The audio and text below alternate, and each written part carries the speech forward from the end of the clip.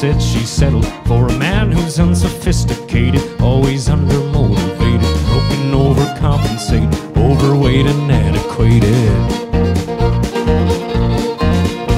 She listens to the songs of Johnny Cash on Sunday morning. He cooks eggs and makes another promise for new bathroom flooring. She rolls her eyes, he tells her, baby, even when you're mad at me, see you smiling back at me, your lips defy gravity.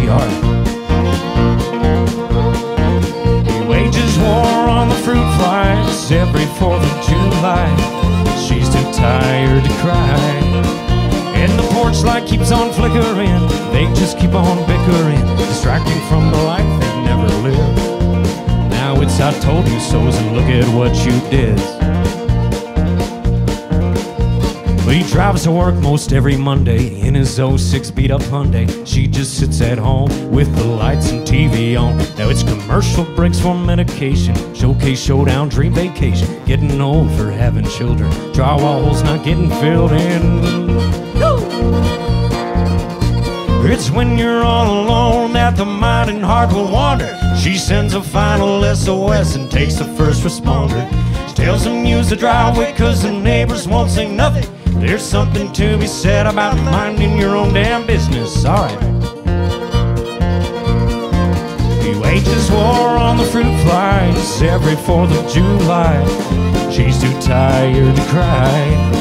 And the porch light keeps on flickering, they just keep on bickering, distracting from the life they've never lived. Now it's I told you so's and look at what you did. Now at this part of our story, well, the husband returns home. And in classic country cheating song fashion, catches the two of them in the act. Now it's fair to say that under normal circumstances, you think our main character would be irate. Hell, that's what I think too. But you see, this ain't no ordinary story, friends. He's actually taking it well. Closes his eyes, takes a deep breath, thinks back to something his daddy told him when he was just a boy.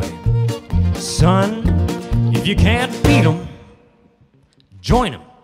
He wages war on the fruit flies every 4th of July.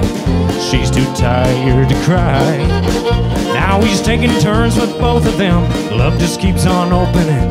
Thank you, Lord and Savior Jesus Christ. This Monday afternoon sure turned out nice. Then he reaches underneath the bed, pulls out a revolver and shoots them both dead. The end.